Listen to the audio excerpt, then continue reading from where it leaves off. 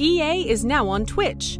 Join us Wednesday nights when Alistair reads a bedtime story, and Sunday mornings for a few hours of chill casual gaming, plus interviews, special guests, pickup streams, and more.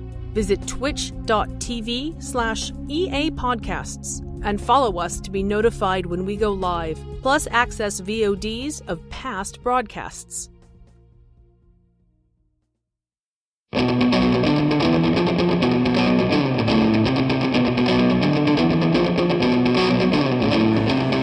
Escape Pod. Episode 819. Christmas at the Hilbert Astoria. By Sam Schreiber. Part 2 of 2.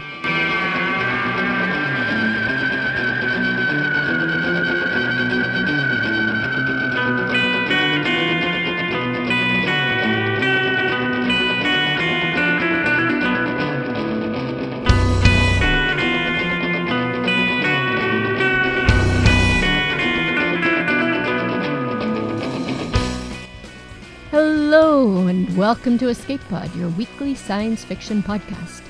I'm your host this week, Tina Connolly, and I'm here to bring you the second part of Christmas at the Hilbert Astoria by Sam Schreiber. This story first appeared in Asimov's. We ran the first part last week, so if you missed that, then please stop, go no further, backtrack, and catch last week's episode first. Sam Schreiber is a writer living in Brooklyn, New York with his wife and 2 cats.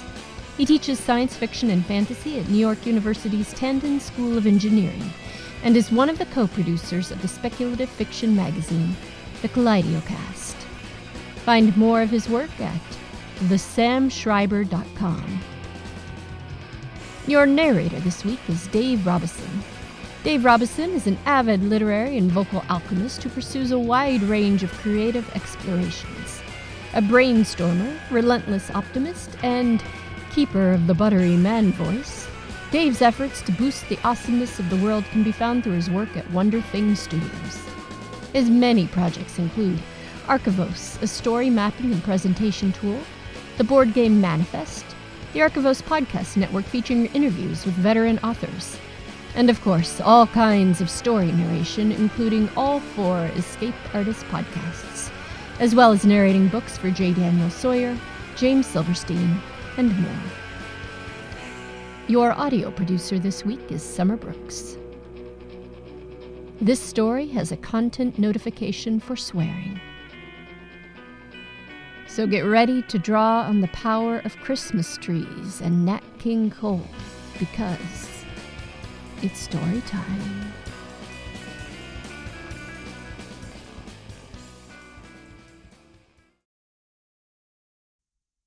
Christmas at the Hilbert Astoria, Part 2, by Sam Schreiber.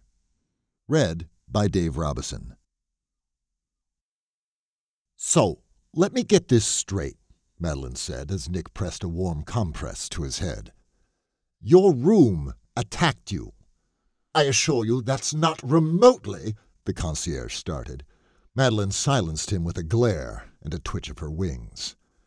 Sometime since that afternoon, she'd changed out of her bartender's vest and into a black pantsuit. Not exactly, Nick said, then flinched. It became the room, the thing that attacked me. It almost had me, too. Powerful little shit. Must have been a real pro if it had you on the ropes, Madeline pointed out, pressing her long fingers together and leaning back in her chair. The Messier 61 Galaxy cartwheeled slowly behind the window of the conference room, where the concierge had insisted they take the conversation. Nick shook his head. It was fighting on instinct, experimenting. It didn't know how to press its advantage, and it wasn't so hot on defense.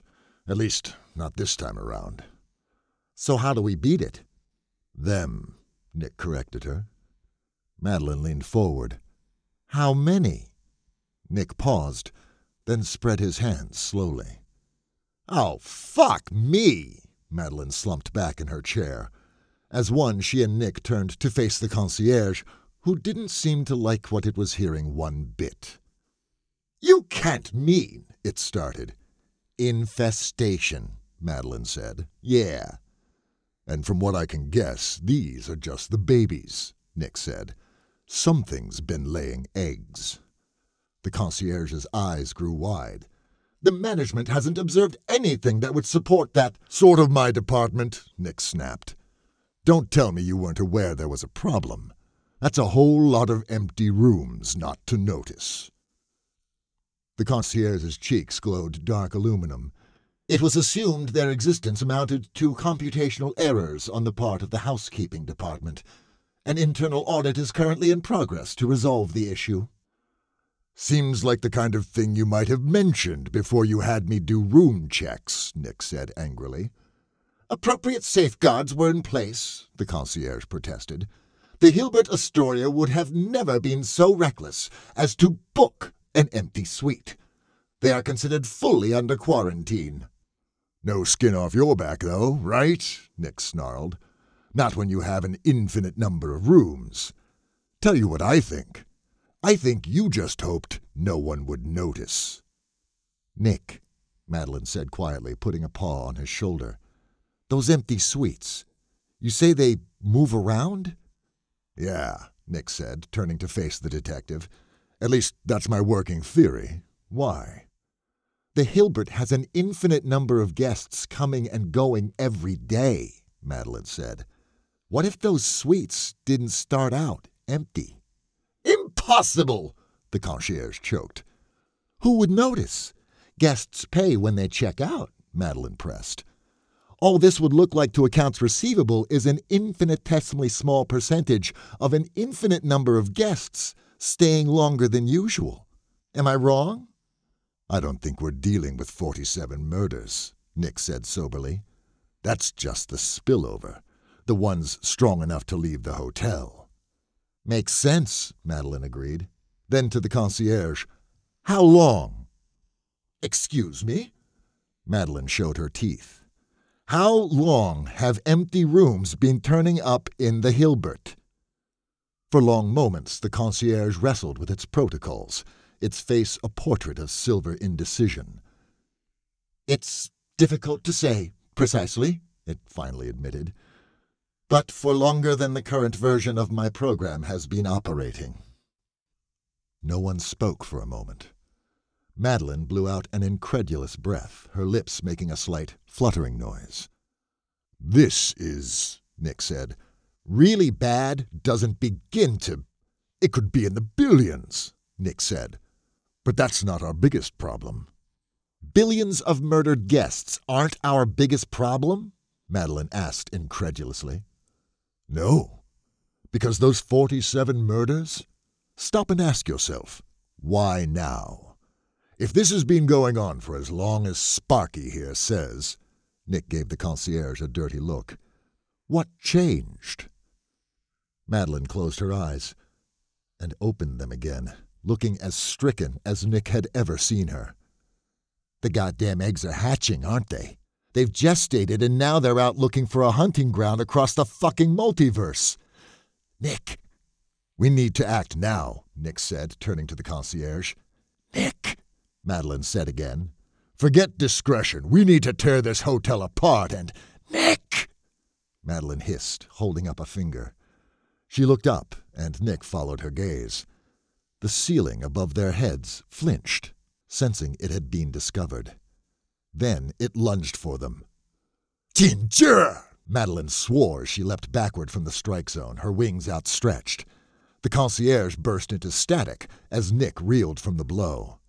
The room ignored Madeline and pounded Nick instead. A rapid-fire attack this time. No broad hammer blows for him to match, no psychic grappling lines to latch onto and leverage. Just burst after burst of violent energy. Get out! Nick spluttered to Madeline. You can't help me!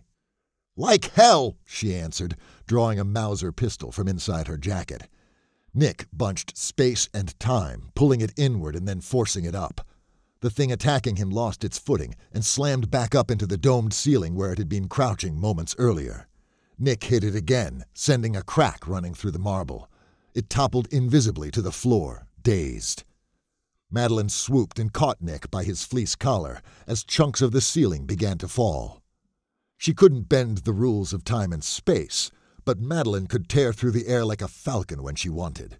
Nick's bulk barely slowed them down as she yawed neatly through the conference room door. But the room wasn't far behind. The Hilbert's plush carpeting turned necrotic as it chased them down the hall. Madeline rolled and pointed her Mauser behind them, but gave up on the idea without firing a shot. What was there to aim at? "It's gaining!" Nick shouted as they flew through the air. "I can fight it off, but you have to—" "The cap!" Madeline gritted her teeth. "What?" "Use the fucking cap!" Understanding set in. Nick reached into his jacket, holding the golden fabric tight in his fist. "You're sure?" "Do it!" Madeline bellowed. The rotting death had nearly overtaken them. Nick wasted no more words. The magic of the winged monkeys wasn't so difficult to harness. It was what they had been created for, after all. Not a pleasant fact to dwell on, but there was no time to worry about that now. He gathered his own power around them, enough to turn the detective into a chimp-shaped ice sculpture in a matter of seconds if he didn't intervene. Then he pulled the cap over his head and summoned Madeline. Instantly their positions were reversed. The detective flew at reality-defying speeds behind Nick, trailing him like a fish on a hook. The integrity of her body, her senses, and her sanity were all propped up by the bargain struck between Princess Gayelette and Madeline's long-defunct trickster king. She flew harder and surer now than any of her kind had ever flown. She looked like she wanted to throw up, but they were ahead of the threat by considerably more distance than they were, even if the lead was only temporary. "You have a plan?" Madeline called out, the sound of her voice fracturing against the atoms whizzing between the two of them. "This was your idea," Nick shouted back. But the truth was he did. With a mental nudge, he sent Madeline off at a perpendicular angle to his own path, looking over his shoulder to see which direction the room chose. For a terrible moment, it looked as though the room had split in two, one half pursuing Nick while the other gave chase to Madeline. But no. A second empty suite had joined the hunt. A third, a fourth, and 100th broke away from the perches elsewhere in the Hilbert Astoria, sensing their clutchmates' frenzy. Escalation. In its own way, the most terrifying of all possible outcomes. Also, exactly the one Nick had been hoping for. "I'm sorry, Madeline," he said, reaching out with his mind. "This isn't going to be fun for either of us." Probabilistic iterations of both Nick and the detective splintered off in 1,000,000 directions, then 1,000,000,000. None survived outside their native timeline for long, but it was enough to bait more and more rooms into chasing them. Nick's own copies understood the concept well enough to accept their fate with at least some modicum of peace. He could only hope that the multitude of Madelines he'd sentenced to death would fail to understand what was happening to them before it happened. As near as Nick could tell, the strategy was working. Strings upon strings of empty suites detached themselves from the physical structure of the hotel. It was difficult to say which ones were chasing Madeline and Nick, and which ones were simply following the other's murderous lead. As the number of new suites plateaued, in the billions, Nick estimated, Nick reined in his future selves and summoned Madeline back to his side in as straightforward a path as he could manage. He'd sacrificed enough versions of her already. "My head feels wrong," Madeline's voice rippled and cracked as she rejoined Nick. "Like one big toothache. Is that—" As smoothly as he could manage, Nick brought the two of them to a stop alongside a door he remembered from earlier that day. Not the most noteworthy of suites by some measures, but it did possess a feature that would help bring this game to a close. Or at least Nick hoped it would. Thank Providence the celestial honeymoon hadn't come to an end yet. "You're going to want to hold your breath," Nick said, tensing his hand on the handle of the door. "Any day now," Madeline warned as a tidal wave of homicidal hotel rooms bore down on them. But she obliged. Nick took Madeline's paw in his hand, opened the door, and leaped out into space. The first 1,000,000 or so rooms dove after Nick and Madeline of their own accord. The next 1,000,000,000 or so were pulled in by the limitless atmosphere of the Hilbert rushing through the open door. Nick waited a full second before exerting his own power and pushing the stragglers inside on a wave of cold space-time. It would have been impossible under normal circumstances, but vacuums were on the slippery side. Just as Nick had hoped, the near-zero Kelvin temperature of the neutron star solar system-sized suite was enough to solidify the monstrous room's tempestuous forms. Tendrils writhed, then curled into oblique patterns. They were beautiful, really, like a hail of deformed snowflakes, some the size of a snowball, others the size of a house, all pinwheeling through the suite at thousands of kilometers an hour. Nick felt a frantic tapping on his arm. Madeline's cheeks were puffed out and her eyes were beginning to glisten. Nick drew a cushion of atmosphere from the hallway around her body, and the flying monkey gasped in relief. "Look!" Madeline coughed, pointing over her shoulder. One of the neutron stars, trapped in a decadent, decaying orbit with its mate, was swinging around toward them. Slowly, in the grand scheme of things, but fast enough to close the distance between the feral sweets hurling into its path, thawing them out and roasting them alive. "That's convenient," Nick said as the star bathed them all in blue light. He made a note to send the honeymooning stars a fruit basket.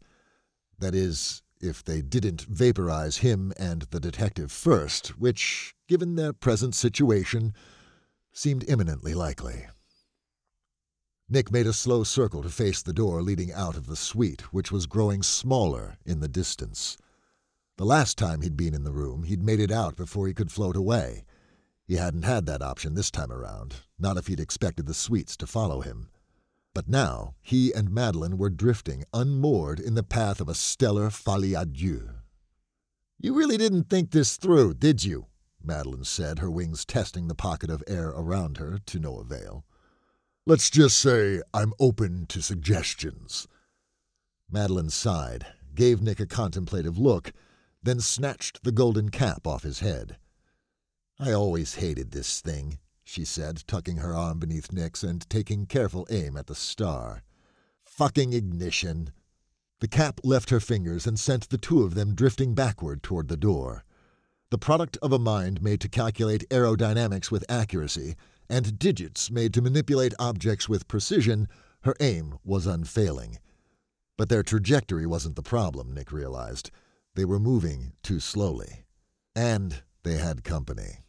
Rogue rooms, half thawed by the heat from the approaching star, floated between them and their path of escape, twitching vengefully as solar wind filled their nearly weightless wings. They brandished half-formed bathrobe arms and lampshade talons, vestiges of their previous forms tormented by the toxic radiation of the oncoming star. Nick batted away the thing's energetic attacks, but every defensive move stole momentum from their bodies. Nick swore as one of the suite's phone cord tendrils flared out, encircling him and the detective in a hemisphere of curly psychic power. He could blast the thing out of their way, but it would send both him and the detective reeling back toward the sun, which was already beginning to feel warm against his back. All at once, the suites shrank away from the two of them, ruby-colored light burning their damask-patterned skins to ash. They attempted to flee, but the light was strong, exponentially more so than the approaching neutron star. Or at least it was closer. Madeline shielded her eyes, but Nick managed to gaze into the epicenter of the newly arrived radiance. A cut gem, the size of a quail egg and the color of Hawaiian punch, made its way toward them at a leisurely pace. "I believe you were looking for me," a sonorous voice free of inflection or accent chimed in Nick's mind. "I'll be damned," Nick said, stroking his beard. "Is that?" Madeline said, looking between her fingers. "The Eye of Hestevar," Nick confirmed. "I have never cared for that name," the stone said, "or any name for that matter. My kind find the entire concept distasteful." "No problem," Nick said quickly. "And thank you for the assistance. I don't suppose you could—" He gestured helplessly to himself and the detective. "Of course." Nick felt the tug of the stone's power on his body and saw the door to the Hilbert approach at an accelerated rate. "Not that we're complaining," Madeline said, "but is there a reason you're helping us?" "There appeared to be a chance you would be devoured," the stone said, "or incinerated, possibly asphyxiated. I could not allow that. The hatchlings assailing you, their wounds were too severe to recover from. Even if they had survived, they would have spent the rest of their existence in agony. It would have been no true kindness allowing them to linger." Nick and Madeline passed through the door leading back into the Hilbert's hallway, floating a foot or so above the floor, before being deposited with an unceremonious plop on the floor. "Ow!" Madeline barked as Nick fell backside first onto her hindquarters. "Well, I'm glad to hear you feel that way," Nick said, standing up and rubbing the small of his back. "We owe you one." "No thanks are necessary," the stone he'd formerly referred to as the Eye of Hestevar told him. "Such brief deaths would have been wholly inadequate punishment for the injury the two of you have inflicted upon my family." "Fucking what?" Madeline said, pushing herself to her feet. "I cannot fault you for your motives," the pulsing red stone informed them from the other side of the door. "The preservation of your own kind is your prerogative, but you have slaughtered 1 billion of my older brother's brood." "Wait," Nick said, holding up his hands. "What are you saying? Those things in the room, they're sentient gemstones?" "They would have been," the stone said. "The oldest of them had just begun to grow strong enough to leave the nest my brother built and maintained in this establishment for some time now. Eons of nurturing, care, and love, all destroyed in the blink of an eye. I would deliver retribution myself," the stone flared an angry barrel. "But that is a privilege I reserve for the aggrieved parent." "We can talk about this," Nick said, stepping toward the door. "It is fortuitous the Baroness of Lesser Falls brought me to this place," the stone continued. "It had been my intention to visit my brother for some time now, but had I not been here today, of all days, the last of his children might have finished you off before he had the chance to carry out more suitable justice upon you." The door slammed shut, sealing them off from the solar system-sized suite. For a moment, neither Nick nor Madeline spoke. "Yeah, what were the odds?" Nick finally said. "So the infestation is a colony of a sentient gemstone larvae?" Madeline said. "Good to know." A slight rumble passed under their feet. Nick looked down, then back up at Madeline. "I think we're in trouble," he said. "More trouble than before?" she asked in genuine disbelief. The floor rumbled again, this time cracking down a fault line and sending jagged wooden spears up into the hallway. "We have to go," Nick said, jerking his head toward the quantum entanglement elevator down the hall and breaking out in a sprint. Madeline was steps behind him. "When you say trouble," Madeline started as the doors to the elevator slid open. A terrible wrenching sound echoed from down the hall, and the space around them went dark. Not dark, but lit by impossible gray light. An onyx, the size and shape of a durian half out of its skin, whirled around the corner. A behemoth of power, condensed into a preposterously small form, humming, wasp-like, in rage. Nick yanked Madeline into the elevator and threw up a protective wall of condensed space and time an inch in front of the elevator door. A glowing black barb penetrated the wall an instant later, sending cracks spiderwebbing across its surface. The shield was moments away from shattering by the time the elevator door closed, and the car shot along its immaterial cable. Nick slapped the button he wanted and promptly collapsed. It had taken nearly everything he had to hold the onyx back. "Trouble," he coughed. "Right," Madeline said, offering him her paw and helping him to his feet. "How long do we have before trouble catches up to us?" As if in answer, the elevator car began rattling. The onyx had clearly not abandoned its pursuit and was strong enough to tear the elevator apart. Mad enough to do it too. Except that, if its smaller red brother was to be believed, It wasn't about to let Nick and the detective off so easily. Not unless it had no other choice, he suspected. Yet another variable to juggle. "You really are in the shit now, aren't you, Nick?"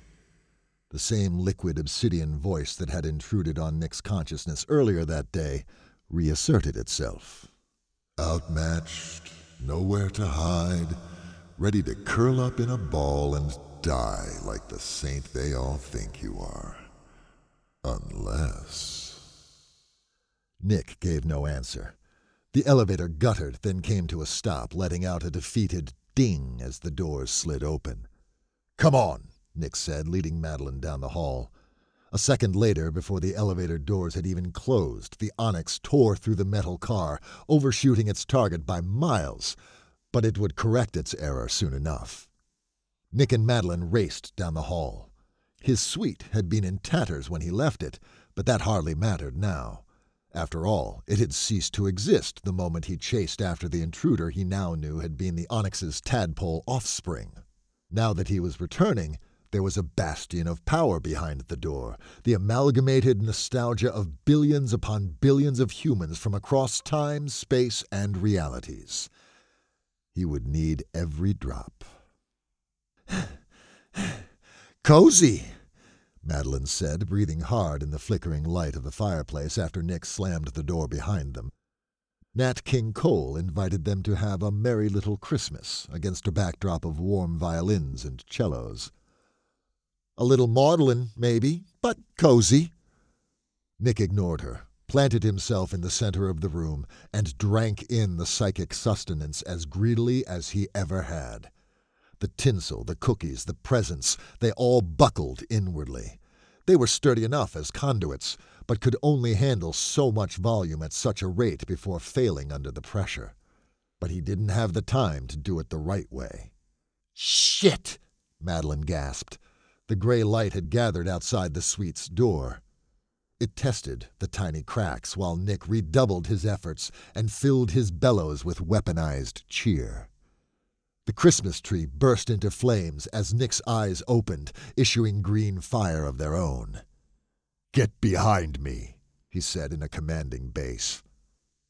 The Onyx swung through the door like a wrecking ball. The entire wall crumbled from the concussive force, revealing nothing but blackness beyond. The report of one shot, then two, rang out as Madeline fired her Mauser at the dark stone. It wasn't enough to harm the Onyx, but it was enough for it to rotate in the air, shifting toward the detective. That was enough of an opening for a quick and dirty jab. Nick sent a golden battering ram of energy straight into the spiky vertex of three of the Onyx's facets. It wobbled on its axis for a moment, then straightened. Lances of energy shot out from its hard black body in every direction. Every direction that was except theirs. Nick watched, horrified, as the Onyx anchored itself in the walls, ceiling, and floor of his suite, growing a network of roots to hold itself in place. "Is it?"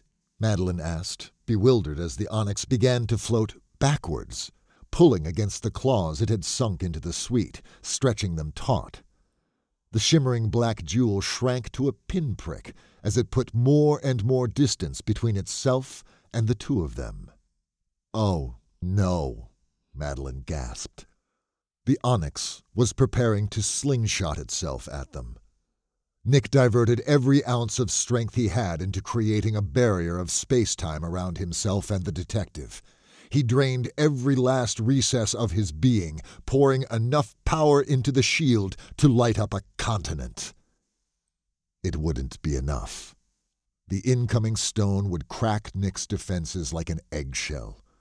The force would completely incapacitate him and reduce Madeline to her constituent atoms, maybe for the Onyx to collect, reconstitute, and torture at some later date. And there was literally nothing Nick could do about it. Well, not literally nothing. Nick shrugged off the protective field of energy. He heard Madeline exhale sharply as the air before them stopped shimmering. "Nick!" she shouted as he took off his flannel coat and let it fall to the floor.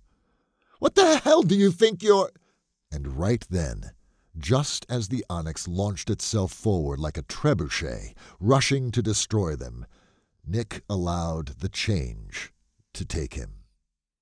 Where before there had stood a man, or at least a man-shaped form, moments earlier, there now stood a cliffside of obscenely pulsating flesh beneath patches of filthy fur. At the cliff's peak hung a domed outcropping of curved horns, oozing pustules and massive globules of saliva and mucus. The smell of burning coal pervaded the suite as the outcropping opened a pair of eyes like windows into hell. The Onyx tried to skid to a halt, but its momentum was too great to overcome. "Shiny," the beast's voice boomed as he caught the dark jewel in his massive cloven hands. "I wonder how it tastes." Distantly, the beast watched a small winged creature fleeing his presence. An appetizing little snack made out of stories from the look of it, but it was all the same to him. The rate it flew, he could catch and devour it at his leisure. The Onyx wriggled free of his hold while he was distracted, and the beast let out a laugh, stomping after it. Suite after suite gave way as the Onyx attempted to hide, then gave up and charged the beast directly. He roared as the Onyx cut a gash in his shoulder, then batted the thing with the back of his hand. The Onyx shot through the outer wall of the Hilbert into space. The hole was narrow, but long enough for the beast to slip his fingers through and pry open. The beast grinned savagely at the Onyx as the hotel's atmosphere rushed past him. "Not so fast, little one." He reached out again, his hand closing around the desperate stone. Furniture, hotel guests, and other debris howled and whistled past the beast's face, but he ignored them. The Onyx was a feisty little morsel. Bright gray light poured out between his fingers as it struggled. "My name is Krampus," he said, pulling his fist back toward his face. "And I'm what you might call an Epicurean." The Onyx struggled harder. The beast shifted his weight as he reclined against the outer wall of the Hilbert Astoria. "You're a little more potent than what I'm used to," he admitted as he readjusted his hold on the stone. "Cities that have fallen out of favor with their gods, mighty civilizations on the brink of decline, misbehaving children. That's my normal fare. You look like you might just break me. At least for a little while." He considered the Onyx, then dropped the tortured hillsides of his shoulders in a shrug. "Fuck it. He never lets me out these days anyway." The beast opened its jaws and clapped his hand against his mouth. The Onyx slid down his gullet, clawing against the darkness, pressing against it, until the latticework of its being cracked and its essence spurted forth. The beast swallowed. Black light spilled past his nostrils and teeth as he collapsed contentedly against the outer walls of the Hilbert Astoria. Ho, ho, ho.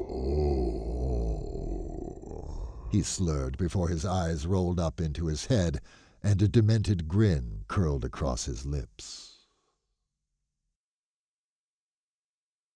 "I quit," Nick told Madeline over a pair of rusty nails. "That should probably go without saying, but just in case you needed to actually hear the words out loud." Madeline gave a half shrug, impeded by the sling on her left arm. She'd escaped Krampus's initial radius of destruction, but the hole he'd torn in the side of the Hilbert had apparently sent flying debris her way. "Not how it works, Nick. You know that," she said, taking a pull of her cocktail. "But sure, guess you've earned a break. Think I might put in a request for some PTO myself." "I mean it," Nick said. "The next time I see you or anyone else from the agency, I'm walking in the opposite direction." See how that works out for you." "I killed people, Madeline," Nick said flatly. "A lot of people." "You did. I get that. But in a place like this," Madeline gestured with her right paw to the Hilbert's bar, "that's kind of relative, isn't it? You put a stop to something that killed a whole lot more people, that would have wiped out whole worlds if it had the chance. At the end of the day, that's one for the win column." Nick scowled.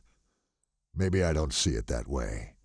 Do you have any idea how much worse it could have been if the Onyx hadn't put him to sleep?" "Some," Madeline said mildly.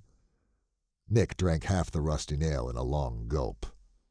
"I could have killed you too, you know," he pointed out. "I remember wanting to eat you.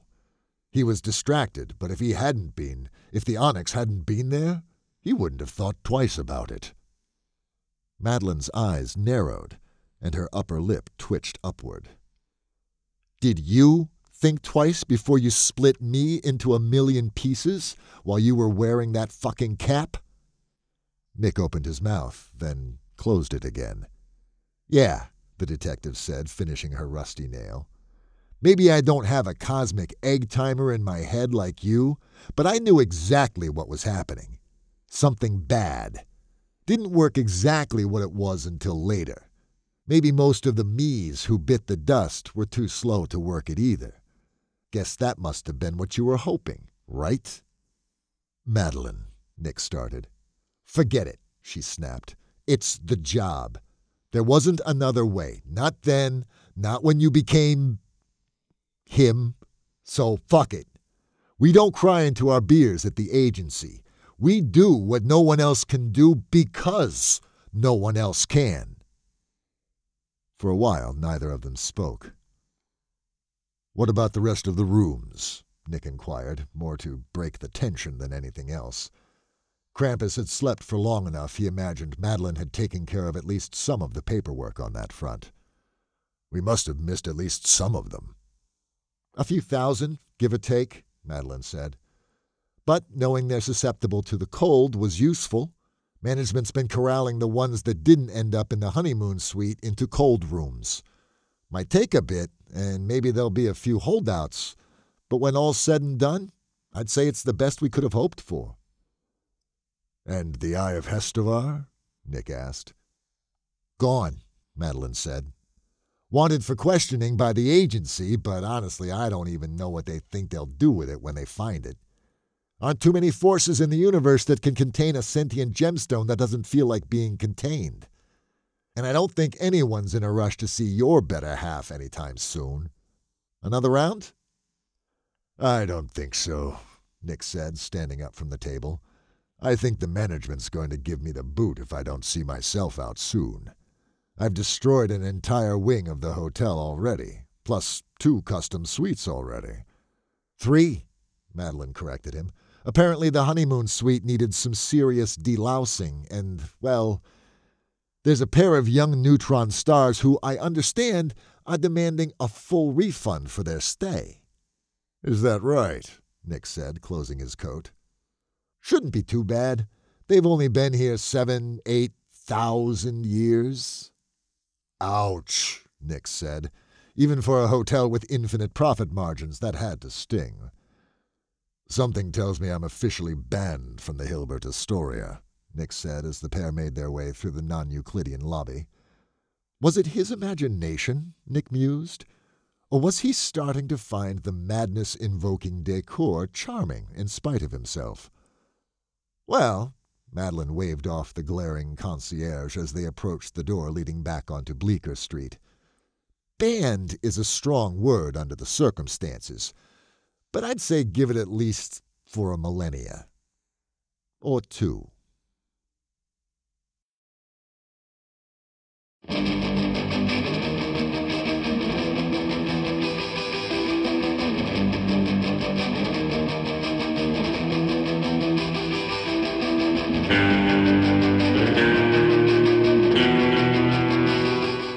As I mentioned last week, I love stories that bring a whole lot of disparate, well-known characters together. along with the powers they are known to have or might theoretically have. I mean, Santa Claus's naughty or nice list would be, in fact, such a gigantic help in finding people.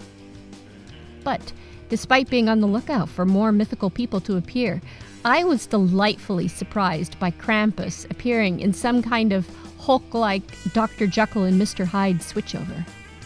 It makes total sense.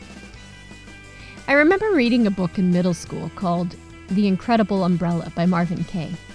Now, please note, I have not read this since, and I have no idea how well it holds up. But teenage me was delighted by the idea of a magic umbrella that drops its protagonist in a variety of literary worlds, including Gilbert and Sullivan, Sherlock Holmes, and Flatland, where, if I remember correctly, the protagonist has to use the literary rules of that world to get back out. I found the same joy in Santa and the Flying Monkey taking down the sentient gems, and I can only imagine and look forward to what adventures these two might get up to next.